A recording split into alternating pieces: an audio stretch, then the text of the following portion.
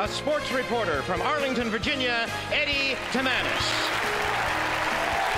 You've met the three contestants. They're all single. They have already distinguished themselves in previous appearances on our program, but one of them, Eddie Timanus, the young gentleman in the middle, got a great deal of publicity in the last few years because he is totally blind. And in his previous appearances, the only concession or accommodation we have made to Eddie is to, at the beginning of each round of play, present him with a sheet of paper on which are inscribed the categories in Braille. The rest is up to him. Good luck to Leslie, Eddie, and Bob, and here we go, the Jeopardy round.